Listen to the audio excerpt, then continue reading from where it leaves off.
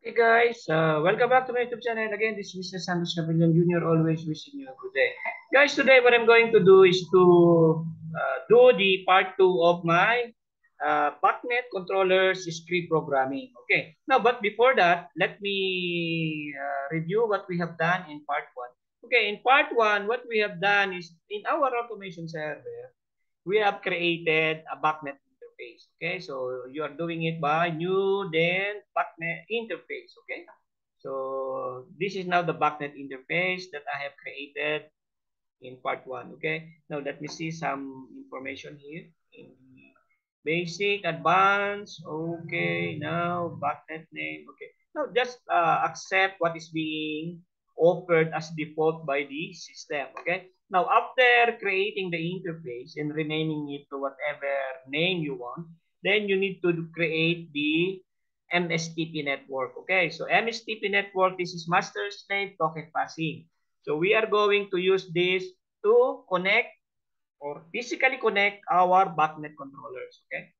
So MSTP network, okay, let me show you the details of this. Okay, so meaning it is using the RS485 port. As you can see in my automation server, I have two ports, port A and port B. Okay, so here it is the selected one here is COM A. Okay, now what is important here is the MSTP baud rate. Okay, now before specifying the MSTP baud rate, make sure that your BACnet controllers can communicate through that speed. Okay. Now, actually, there will be several selections here. 9600 is the slowest or the lowest speed. Then we have the 76800. Now, I'm just selecting 19200. Okay. So I think for the time being, I will use this one. But if you are in the project, you can try to use this 19200. Then maybe after some time, you can try if you can use the next high, next speed, the higher one. Okay. So for time being, I will be using this only 19200. Okay. Then enhance mode through. Then just accept what is being offered here by our server. Okay. Now, guys, what I have done here, because if you have a big project, a BMS project, if it is big, of course, you will be having several DTC panel. Okay. Now, let's say in your MSTP network one, you might have several DTC panels. So, how are you going to organize your MSTP network? Now, what I'm doing is I'm creating a folder. Okay. So, new, you can create new, then folder, then rename the folder, give a name. Let's say I've used here DDC1. So meaning, this is my DDC1 and ground floor, and the system that is being controlled and monitored by this DDC is twin exhaust fan. Okay? Then maybe you can use longer description, but it's up to you. You are the BMS engineer. Then you can move inside this DDC folder all the DDC or the backnet controllers you previously discovered or learned. Okay, so again, I will try to reiterate that when all the backnet controllers are already installed in the site, so don't forget to take all the serial numbers, because if you are doing the learning, because we have here the P3 device learn. Okay, so this one, when you learn all the DDC connected to your MSTP network, it will just show all the serial numbers. Okay, so it's very important. You have to get all the serial number. Then, based on the serial number, you have to take note, okay, this controller and this controller is for my twin exhaust fan. And this controller with this serial number and this controller with this serial number is for my toilet exhaust fan. And this controller and so on, okay? So, you can create several folders as per the number of your DDC panel. In that area, let's say in ground floor, you have two DDC panel. Then in mezzanine, you can organize your DDC panel through the use of folder. Okay. Now here, what I'm having here is a B3624. Okay. Now let me show you here the advanced. Okay. So that is B3624. Okay.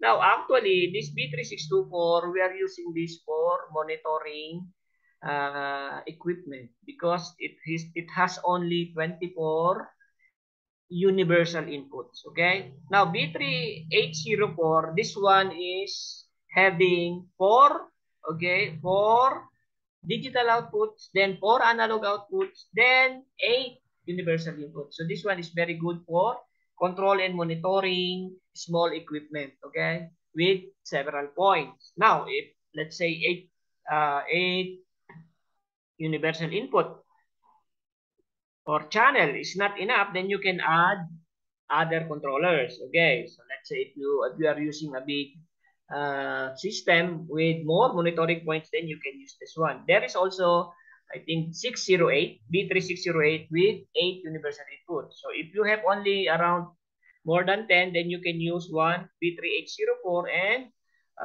B3608. Okay, so as the BMS engineer, if you are doing the, let's say you are part of a solution provider, if you are the one doing the takeoff or estimate or the costing for the project, then you have to select properly the controller appropriate to the system that it's going to control and monitor. Okay.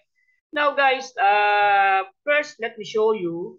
Okay, I will stop share. Then I'll just give you an idea. Okay. Here I will share screen, then I'll share this one. Okay, guys, just to give you an idea of my automation server. Now, my automation server, in my automation server, I have two RS485 port here, okay? So the cable that you are going to use is RS485. Basically, we are using Belden, okay?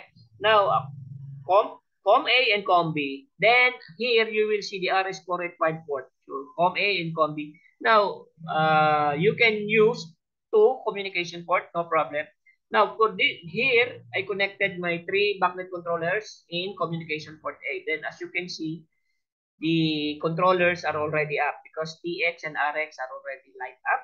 Okay, meaning it is already communicating to my BACNET controller. So, this is my BACNET controllers. Okay. So, this is the communication port. Now, guys, the communication protocol here is BACNET-MSTP, Master Slave Token Passing. Okay.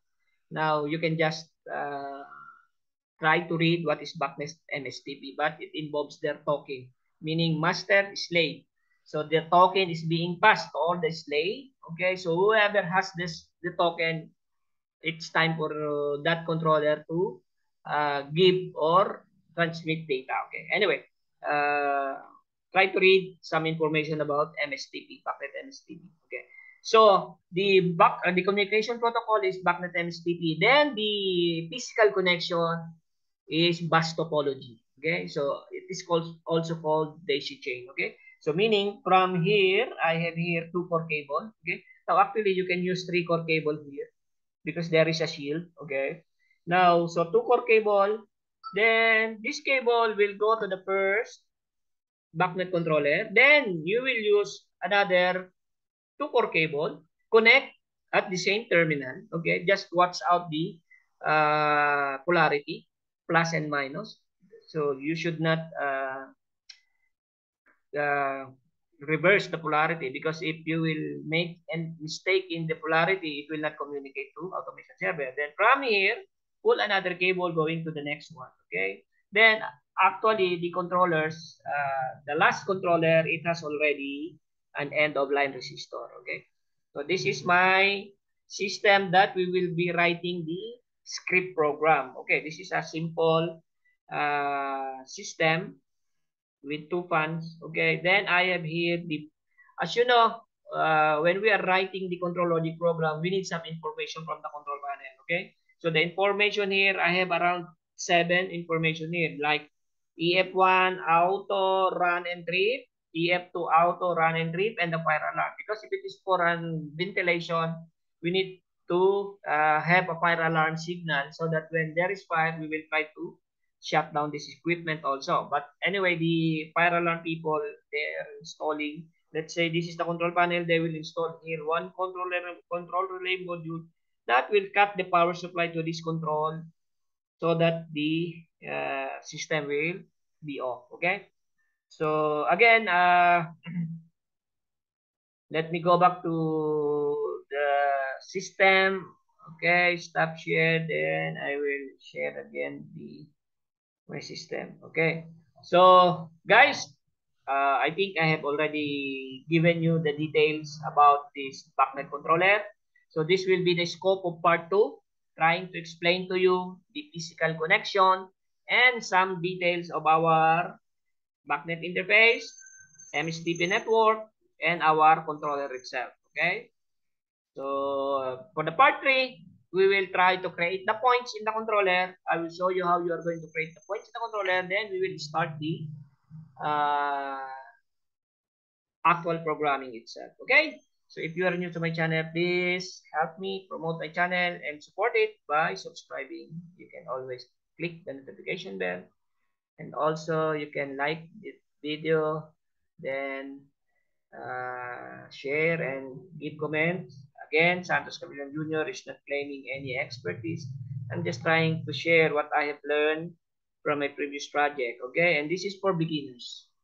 What I'm always stressing that my tutorials are for beginners. If you are an expert, this is not for you. These are for beginners. Okay, so once again, shout out to all the new engineers who are wishing to join the field of building automation or building management system. Before I will end this tutorial, let me say God bless us all and bye for now.